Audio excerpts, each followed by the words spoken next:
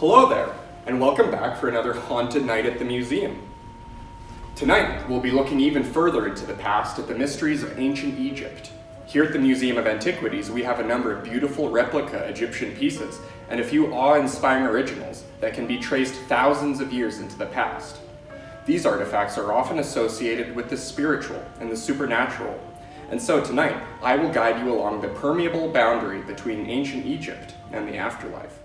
While the ancient Egyptians didn't know about or celebrate Samhain or Halloween, their world in many ways revolved around the cycle of life and death, destruction and renewal. Egyptian society was dependent on the Nile River for its prosperity, as its life-giving waters allowed for trade, agriculture, and travel. The river had a dualistic personality though, as the rushing waters threatened communities with floods, and was filled with ever-present predators like hippos and crocodiles. The sun too was seen as a symbol of this cycle, as every night it would delve deep into the underworld and defeat the villainous Seth and his forces of chaos, saving the world of order and daylight by every dawn.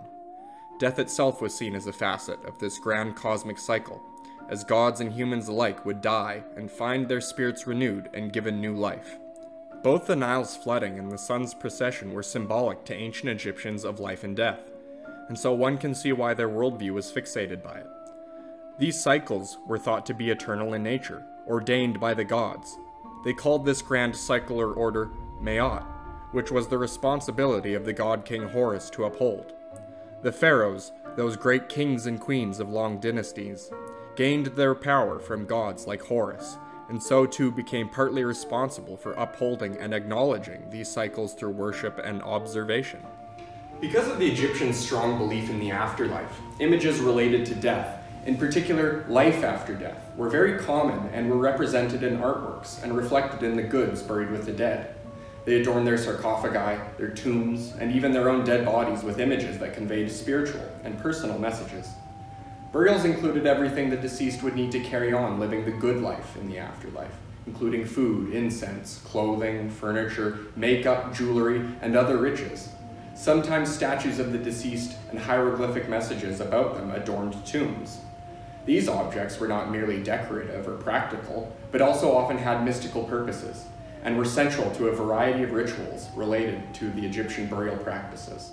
Great examples of Egyptian burial artwork are these tiny statuettes known as Ushabti figurines. Each of these figurines date to over 2,000 years old, with the oldest possibly being dated back to 1069 BCE. Each is made of faience, a ceramic that the ancient Egyptians loved to use in their artwork. But what are Ushabtis? Well, one might notice first that these figures look like little mummies, or even sarcophagi. It's no great coincidence, as Ushabtis were buried alongside the dead within the tomb. Known as answerers, Ushabtis were a type of spiritual servant, who would act as helpers to the deceased once they had passed into the afterlife. The idea of being buried with a servant to aid you in the afterlife actually comes from the pre-dynastic period in Egypt, when the rich sometimes had human servants mummified and buried alongside them. In place of the sacrificed human servants, Ushabti figurines began to appear in grave sites around the year 2000 BCE and remained popular for nearly 2,000 years. The Egyptians held the idea that the immortal spirit still held an attachment to the material world, lending to the prevalence of expensive burials. But they also firmly believed that the dead should be protected as well, and so the emergence of tomb guardians was a logical extension of the Egyptian belief system. Many of you will recognize this figure immediately, the Sphinx. The Sphinx is a magical creature that has the head of a human and the body of a lion sitting at rest. While this Sphinx is quite a bit smaller than the one next to the Great Pyramids at Giza, this one is a replica of one of 600 such statues that served as guardians along the so-called Sacred Way at the Serapeum in Saqqara, which was a massive funerary complex only a short distance away from modern-day Cairo. Like the Great Sphinx at Giza, this Sphinx was also seen as a guardian, a watcher of the dead who helped keep evil away. Discovered in 1851, the original of this Sphinx now resides in the Egyptian Museum in Berlin. Just like the diminutive Ushabtis, the mighty Sphinx had an important purpose within the scope of Egyptian burials. The regal Sphinx, whose face at times seems to resemble that of a pharaoh, was a calm and watchful presence among the dead. Their task was all-important, as they watched over the deceased in their tombs, protecting both the mummified body and the transcendent spirit. At death, the ancient Egyptians believed that their immortal spirit, the Ba, was separated from its earthly vessel, leaving behind the mummified body known as the Ka. The Ba would journey into the afterlife, and the Ka would remain behind on earth, acting as a sort of anchor for the person's soul. However, the Egyptians believed that the soul still needed the body to exist, and so burial practices evolved through ancient Egyptian history to maintain the body, even long after the person had died. The prevalence of Egyptian mummies lends credence to this. If you lived in ancient Egypt and had the means to have yourself mummified after death, you would. The pursuit of eternal life was a serious matter to the Egyptians. Just look at the pyramids. Very few people had the wealth required to construct a tomb, however. And so most people in ancient Egypt would have been buried in the desert with a few basic possessions. But here at the Museum of Antiquities, we have what may be the most important part of an Egyptian tomb on display. This is the false door of the priestess Irti, a woman who lived in Egypt approximately 4,200 years ago. Irti was a priestess of the cult of Hathor, a mother goddess associated with the sky, who is of great importance to the ancient Egyptian state religion. We know about Irti because this limestone panel is covered in Egyptian hieroglyphics referring to her. Hieroglyphics was the written language utilized by pharaohs and priesthoods of the kingdom. Tomb inscriptions often had magical purposes as spells or prayers used to protect the interred dead, a practice started by the pharaohs and eventually adopted by nobles, such as Irti. This artifact is called a false door for an incredible reason. It didn't have anything to do with tricking sneaky grave robbers, though ancient Egypt had its share of those. Instead, the false door was intended to replicate a doorway, so that the tomb's inhabitant had a means by which to enter and exit her tomb.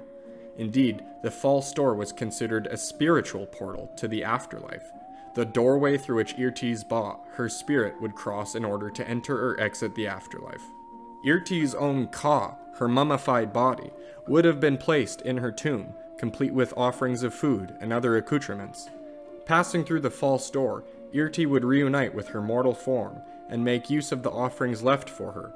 This is what the ancient Egyptians believed, and yet there are people here at the Museum of Antiquities who have reason to believe that Irti's false door may have never really closed. For years, staff and volunteers at the museum have experienced inexplicable happenings that are just too strange to explain. In one instance, a priceless glass vessel rotated inside its locked and sealed display case without anybody ever having touched it. Footsteps have been heard in the gallery with no one there. Inexplicable knockings on doors, too. Perhaps the strangest incident was an ancient coin winding up on the inside of our office printer. Could it be that Irti's restless spirit still uses her false door? Most places in Saskatchewan don't feature a portal to the Egyptian afterlife. And so the strange occurrences here at the museum have some pondering a more paranormal possibility. One thing is for certain, Irti would find herself far away from her tomb, but not everything here would be unfamiliar to her. The Museum of Antiquities proudly hosts a wealth of ancient artwork, and Irti would no doubt recognize the friendly Sphinx, or even one of the Ushabtis, something she herself may have been buried with. What do you think? Could these statues really carry spirits of their own? And does Irti still walk the halls of the Peter McKinnon building today, far from the lands of her ancient home? We can only hope that Irti has her rest, and yet the possibility of a truly haunted night at the museum remains a frighteningly tantalizing idea. Join us in the next episode for a look at a pair of figurines with slightly more sinister origins, as we look at the Assyrian inspiration for the classic horror film The Exorcist. Thanks for watching, and remember, have a happy Halloween. Goodbye!